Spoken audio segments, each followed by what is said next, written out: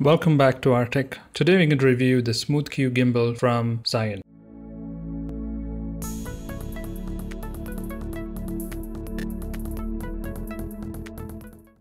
I picked this up from AliExpress and they shipped it to me via DHL.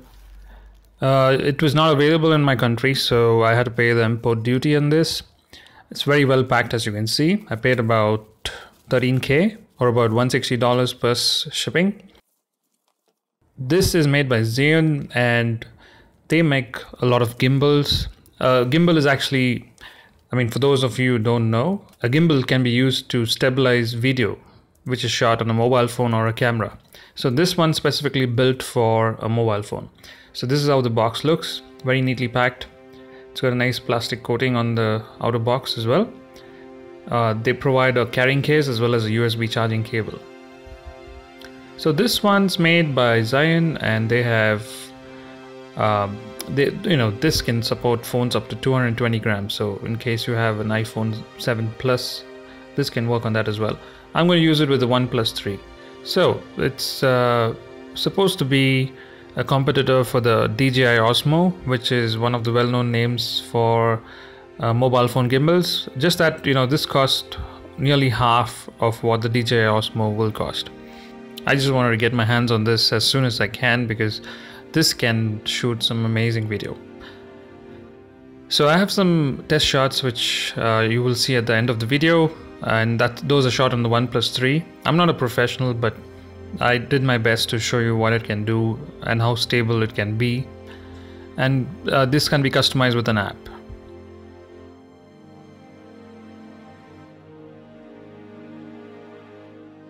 So that's the carrying case. It looks like a small violin and very, very good quality case. So they've also thrown in the flat cable, which I will show you. This is the charging cable. It's a micro USB cable. Remember, your phone can also be charged with the gimbal because it's got a built-in battery that can also charge a phone battery on the go. And you can also charge the gimbal on the go.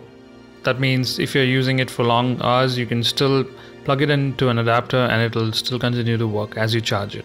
So that's one of the best features about this. You also have a small manual and a carrying belt for the case. So there is a manual, a very well laid manual. It's not one of those papers. This has got detailed instructions on it. Okay, so let's keep that aside. Look at that quality of the carrying case. It's so well built. The zippers are so good. It's got a logo of Zhiyun on it, and I really think this is a quality product for the price you pay.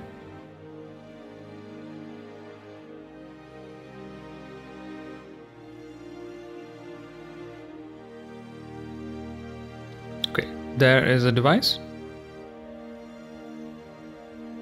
and an apt case for the gimbal to be carried around. Very compact. The gimbal itself is not very heavy. It's about 490 grams and it's got a 26,650 mAh battery. So that's a huge battery which can run for about 12 hours, and it can also charge your phone on the go. That's an amazing feature which I don't think anybody else has thought about yet. So that's the build quality. Very good quality plastic. The handle is not as grippy as the DJI Osmo, as you would have heard from other reviews as well. But the build quality isn't bad. It's nice. It's just that you have to be a little careful with the handle grip here.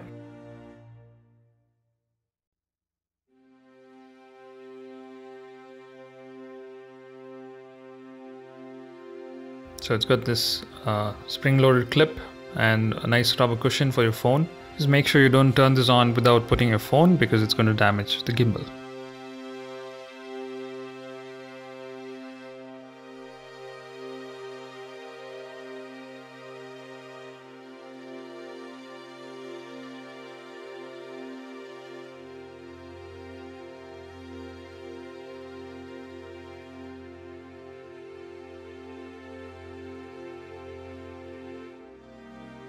Even the rear of the motors have this great finish. It's also got the tripod mount at the bottom, which is very well placed, and you can keep this on a tripod and control it with another device.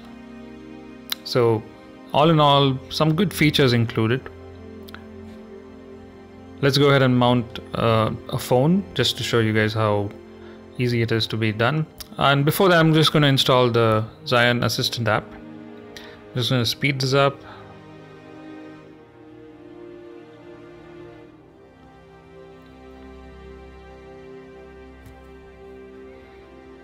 Okay, so remember, the iPhone's got more options on the Zhiyun app.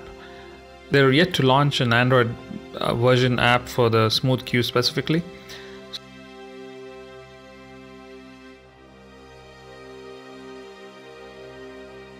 So that's the thumb screw. Just make sure that the phone is balanced. So when I say balanced, it's just going to be, make sure your phone looks horizontally balanced, and you can use the thumb screw to adjust the weight and move the arm around so that it stays stable.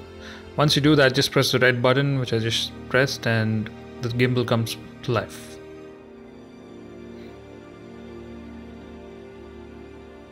So here's the app. The Android app is very basic, but lets you do some good controls.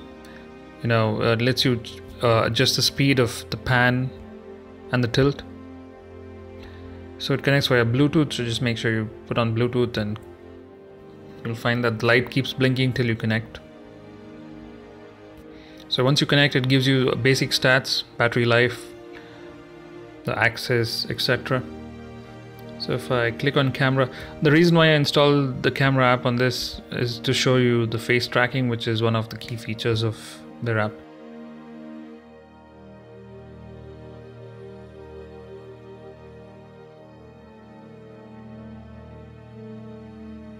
I'm going to use a small subject, my daughter, on this so that she can, you know, show us how it's going to track an object. Okay, there she is. It's a little too fast for the gimbal, but let's hope it works. Alright, so for this, you just click that button with a dot on the square, and you just have to draw around an object. And I'm just going to draw it around a face. And there you see. The gimbal will actually move wherever the object moves or wherever the face moves. Unfortunately, it's not perfect. It's still doing okay. I mean, it's not as good as the DJI Osmo, which you would have seen as well again, but it does a decent job. So if you're doing a small vlogging session, it can track your face if you move slowly, and it should be good enough.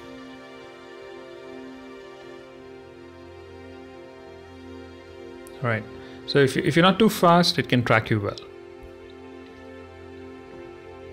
And it's a beautiful feature if you mount this on a tripod.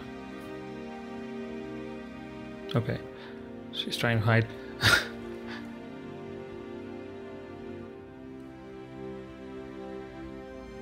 So yeah, it's not as effective, you know, when the subject moves out of the frame, it cannot track it. It's got 3 modes. One is you know, the follow me mode. By default, it stays on horizontal axis so that it doesn't pan up and down. And when you click a button, it goes to the follow me mode.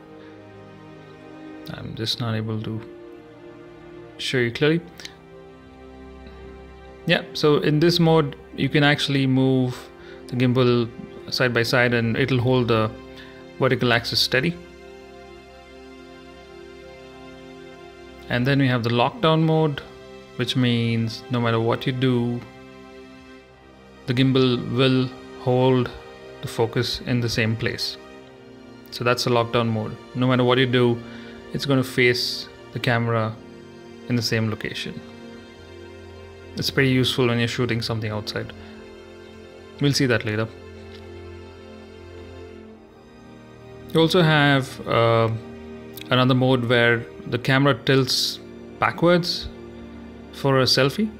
Obviously, the camera at the back has got more megapixels in it, so you have that mode as well. Let's move on to the actual footage which I've shot with this. I tried my best to keep it looking good, but you guys can be the judge. It's shot with the OnePlus 3. Here you go.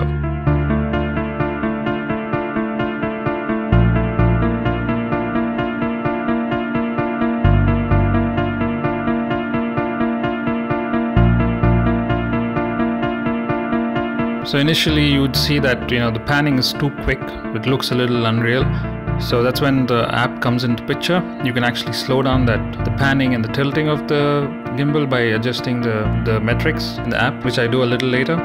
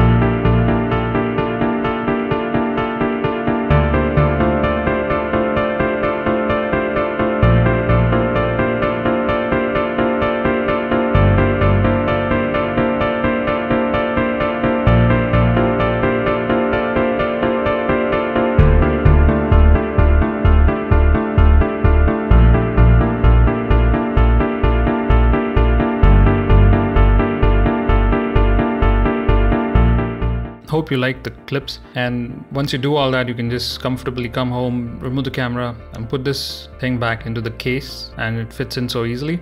Just remember, if you've used the adjustment screw, you'll not be able to put it back in the case easily. But other than that, the case works amazing. If you have any queries, drop in your comments. That's my small review on the Zhiyun SmoothQ. Thank you so much for watching rTech. Please hit the subscribe button and I'll see you in the next one.